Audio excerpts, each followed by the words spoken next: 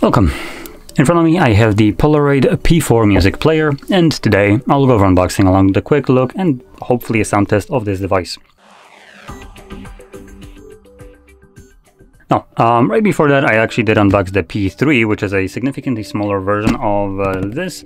Now unfortunately I wasn't able to actually sound test that one because it came completely discharged and it didn't want to let me play even though it was plugged in until it charges a bit. That's kind of an L right there, but hopefully this one comes charged. So, getting our way in there. Oh, I actually think I have pull tabs. Oh, yep, I do. So I didn't need to cut my way in. Although they're garbage. There we go. So, getting our way into the box. We have another poster, basically. Well, right at the front, just kind of showcasing this. I don't have enough space to actually show this off. So there's a poster, and then on the other side we have an instruction. So there we go. I'm gonna set it to the side as I don't have enough space for all of those. And in here we have a charging cable. And now the charging cable is a Type-C to Type-C, so nothing special, along with an instruction. So yoink all that back in the box. Please have the charge. And you do! Fantastic. Okay, so this one is halfway charged, as it should be, unlike the other one, which is completely dead. Now let's whip out my phone. Actually didn't get to look at the information. So this is a 60-watt speaker. So it has also up to 15 hours of continuous playback, though there's an asterisk, which it doesn't really specify what the asterisk is right here, I think. Yeah, so I'm not sure where I'm supposed to look for it. It has NFC, PD, fast charging, so power delivery, fast charging, stereo pairing, and Bluetooth 5.0. Okay, so let's see what a 60-watt speaker delivers. Go into pairing mode, or... Oh, wait, what? Hello? Come on. Now, one thing that I want to actually point out before I do anything, there is this weird, like, white garbage on this. You can kind of see, for instance, right here where I scuffed up the phone. You can kind of wipe this off, as you can see. Now, on the camera, it's not as visible, but it's like white powder or dust. And you can see it at certain angles. It just covers the entire thing. As a brand new device, this is rubber, so I guess maybe it's attracting dust or whatever.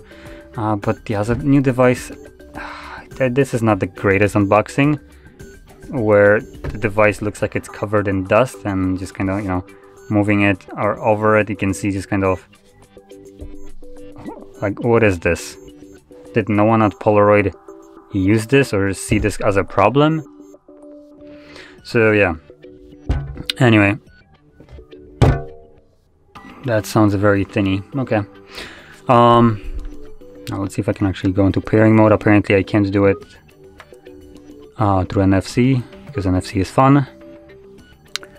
So there we go, Polaroid pairing. So this is pairing basically, and you have a little sound tone to it. Okay, let's confirm pairing. And there we go, it's now paired. So, let's open up some music.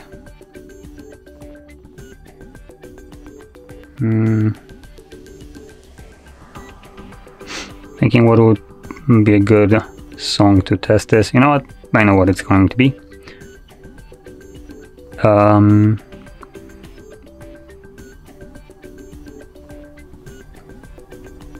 on, search. So make sure that it's not going to be blasting my ears off. Okay, neatly, when you're sliding the volume rocker, it does tell you a number here, though it does not control the volume on your phone. Anyway, let's play it.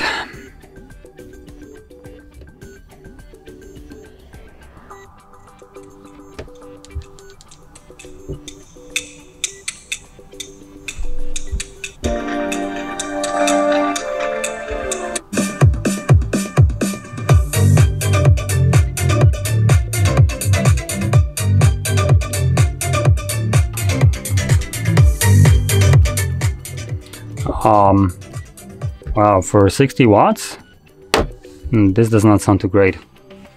Okay, so just a quick little listen. I didn't want to really spend too much time on it. I'm not like an audiophile, you know, nutcase or anything like that.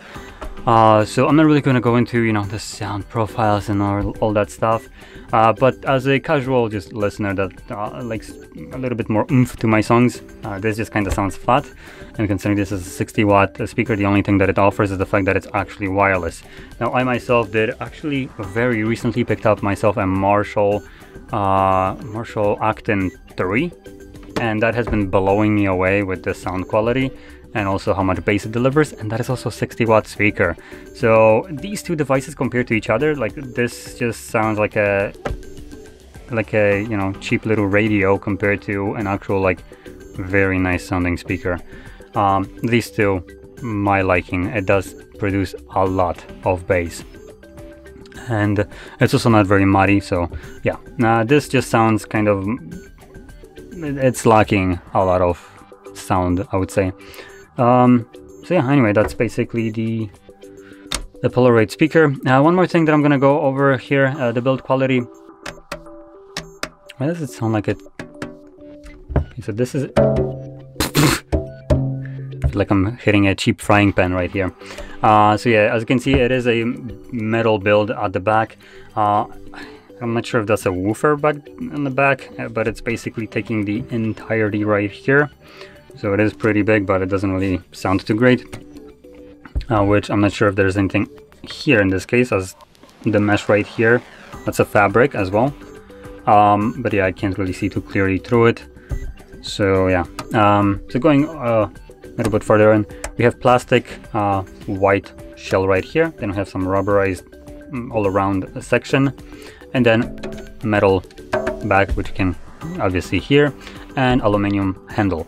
Now, one thing, the handle does not you know, collapse, so it's always in this kind of state. You can push it down, which is kind of questionable. It would have been nice if it could just kind of collapse and be more even with the build itself. That would have been much nicer. When it comes onto the buttons right here, we have play, skip back, skip forward. We have the volume rockers with a very tactile little wheel. The wheel itself is just kind of fully plastic, doesn't feel too high quality, but the actual like tactile feel of it when you're scrolling does feel nice. Then we have the music button, favorites, I assume, Bluetooth pairing, and NFC, along with a little loop. What are you supposed to hang this on your neck? And then further down we have a, come on, I can't open it up.